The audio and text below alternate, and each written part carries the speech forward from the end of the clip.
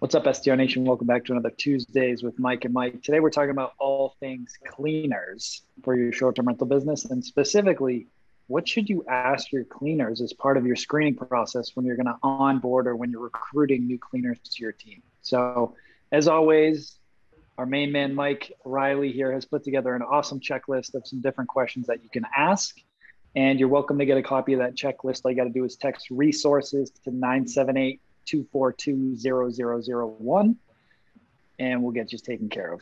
So, Mike, you've been building and scaling pretty significantly, especially the last few months. I feel like you've just been like pumping them out. So as you're building your team and adding new cleaners, you're taking more time to document this process so that your team now, or virtual assistant, can take over and do some of this stuff for you. So what are some of the questions that you are asking as part of your cleaner vetting process?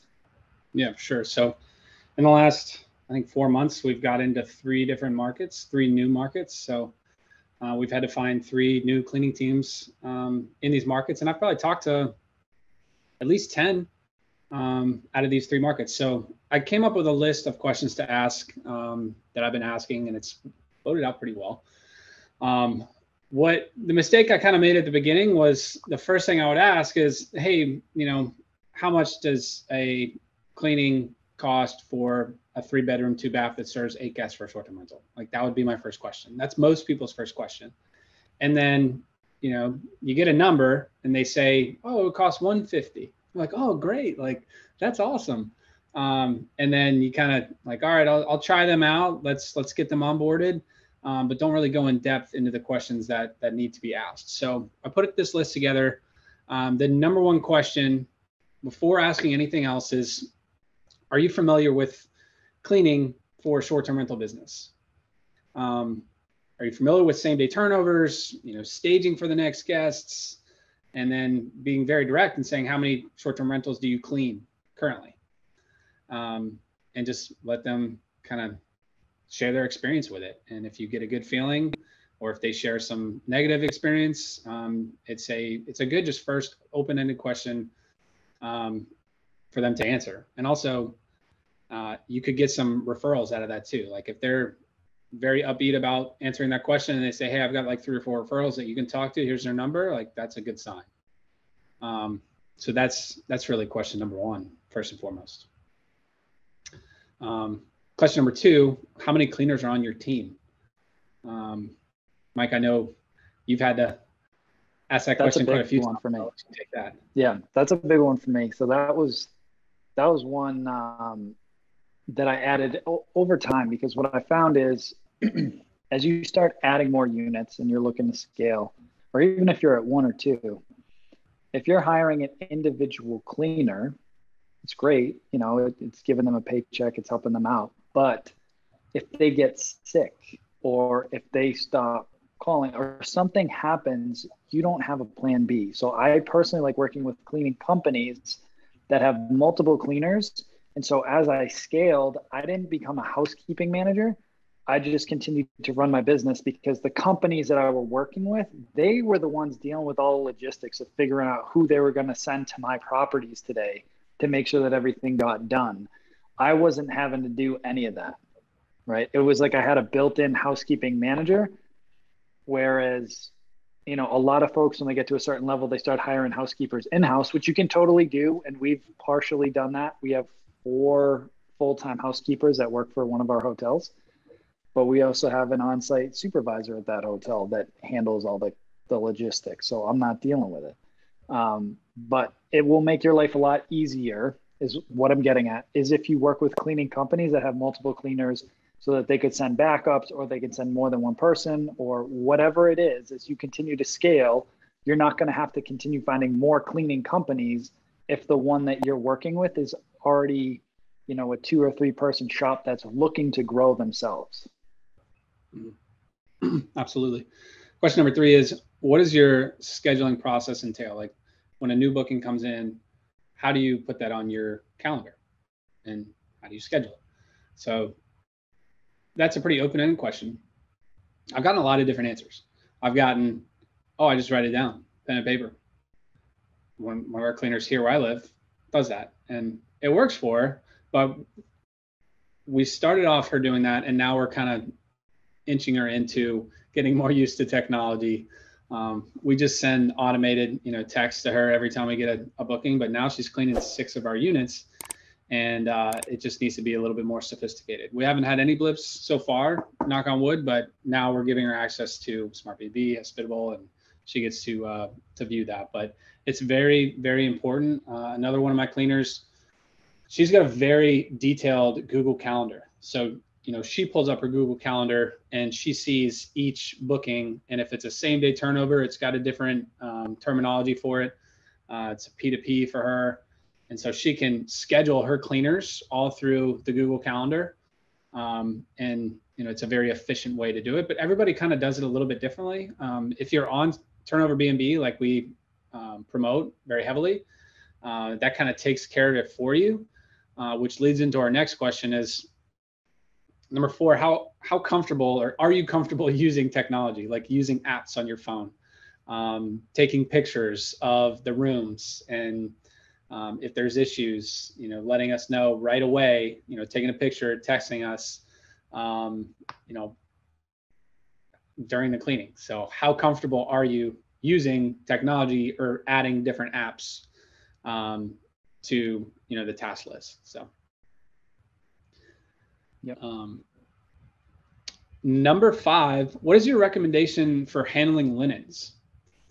So if they've got plenty of STRs already, there's some sort of process. Like some will say, yeah, we can do it on site, whatever. I prefer them not to do it on site for all of our listings, just because I want them focused on cleaning the property rather than doing the laundry or having to worry about doing the laundry. Some of my washer and dryers, they don't have very quick cycles. So I don't want to be paying them, to sit there and watch the towels literally dry. So what is a recommendation on handling linens? And see what they say.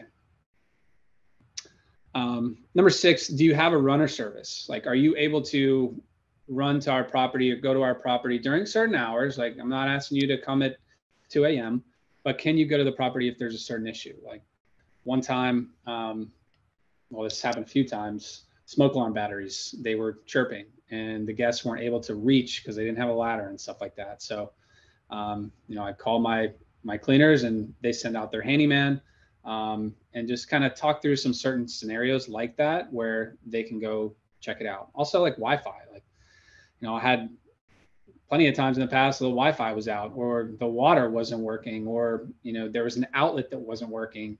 Do your cleaners have the ability to go check it out and see if they can help the guests, since we're, like, for us, most of our properties are greater than 3 hours away. Most of ours are 6 hours away. So hugely, hugely important. I know yours are too, Mike.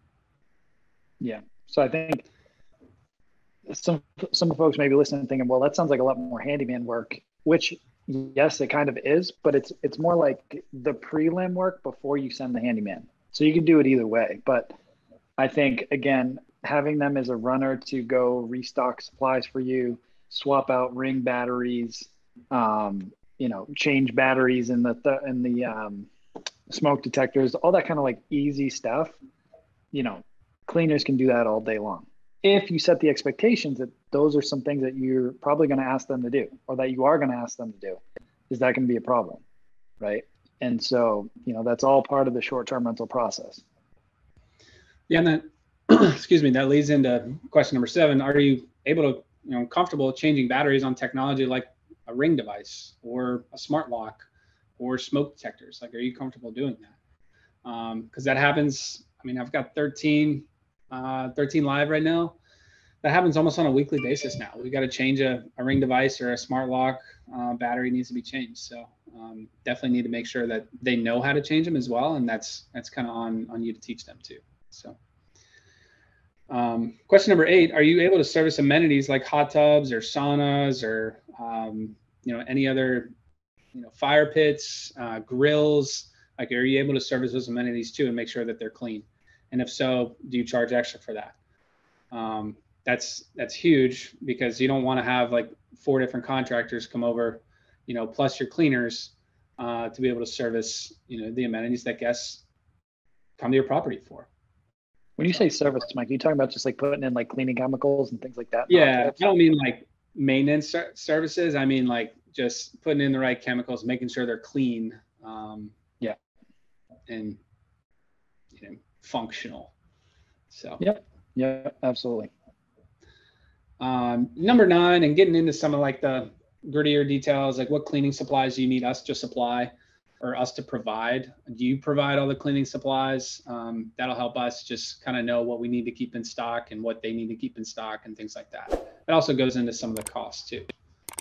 So / toiletries. I know like my Florida cleaner charges us a lot more than any other market. I think it's just the going rate down there because it's a tourist market, but they include the toiletries and stuff like that. So the soaps and shampoos and all that jazz. Yeah, and that's huge. If you can, that's one actually I didn't have on here. Like, do you supply toiletries? Can you supply toiletries? Little soaps, like the little bottles, or how they do that? What are the logistics for that? And that kind of leads into question number 10 is, are you able to pick up supplies for us, or can we ship supplies to your home and you stock the supply closet for us?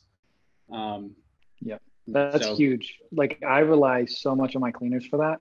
It's even for the local stuff. Like I still don't do it even for the local stuff. Like we'll have the cleaners do it, and it just makes life so much easier. So, we've gotten to the point in our relationships with them that they'll just go grab it and they'll just send us a picture of the receipt and we'll just reimburse them through Venmo or different options, whatever you're going to use. But at the beginning, like having that in place where like they're filling out your supply sheets for you, sending them to you, letting you know, hey, we're getting low on these items. Cool. You can order it to the local Target, Walmart, Amazon it to their house, whatever. Let them restock it for you. And again, that's part of being a short-term rental cleaner, is being part of your team. And you can compensate them for that. If they got to go to the store and back, that's fine. You can pay them. A lot of our cleaners just do it. Like, unless they have to go like shop, like go to the store and shop, then, they'll charge us some type of shopping fee, like $25 or something. But a lot of times they'll just scoop it up on the way to the property and drop it off, and they won't even charge us. So yeah, for sure. They are the lifeblood of the business when we're not around, when we're managing from afar. So I know we've said this a lot. Cleaners, they're doing a dirty job. They're cleaning dirty properties. So it's very important to keep them happy and pay them, compensate them well. Ask them, check in with them, like, hey, do you feel like you're paid properly? Or, I know what we do is on most of our properties is, if we get 5-star reviews on cleaning, we'll bonus our cleaners I think we're doing $100 now every month, and they really appreciate that. And that's in cash. Yeah. So we just kind of throw them, some 20s here and there. And then if they do well each month, we'll bonus them on top of what we already pay them. So very important. But anything else, Mike? I'll just throw in one bonus question, but this is more after you find the cleaners. So after they've been working for you for a while, check in with them and just say, hey, is there anything else I can do to make your life easier or to make your job easier for you, right? And that'll go a long way, because Mike said they're doing a very, very hard job. Like, they're working hard. So anything that I can do to alleviate them. So like an example, one of our hotels, there's 3 levels of stairs. So they're taking all the cleaning supplies, all the vacuums, everything from the basement all the way up to the 3rd floor, right? So they were like, it would be amazing if you could buy an extra vacuum and leave it in the closet in the 3rd floor. Boom, done. We spent the extra couple $100, got a vacuum so that they don't have to lug that vacuum up and down 3 flights of stairs every single day, right? Like, those little things, they're going to keep them happy. And yeah, it costs you a couple $100, but it would save me from having to build a whole new team of cleaners and keep them happy and keep them feeling appreciated. So asking that simple question, is there anything else that I can do or that we can do to make your life easier, to make this more seamless for you guys? Yep. And that's that, at least quarterly. Oh, 100%. And that I'm asking monthly. That one question right there, that question right there will save a lot of headaches on the back end. So that's a great bonus. And it'll air out a lot of dirty laundry, kind of no pun intended, that like you might not even know that they're having issues with.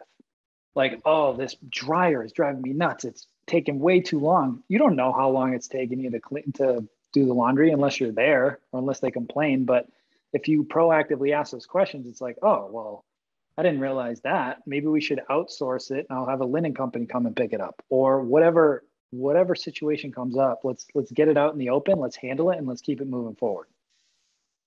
I love it.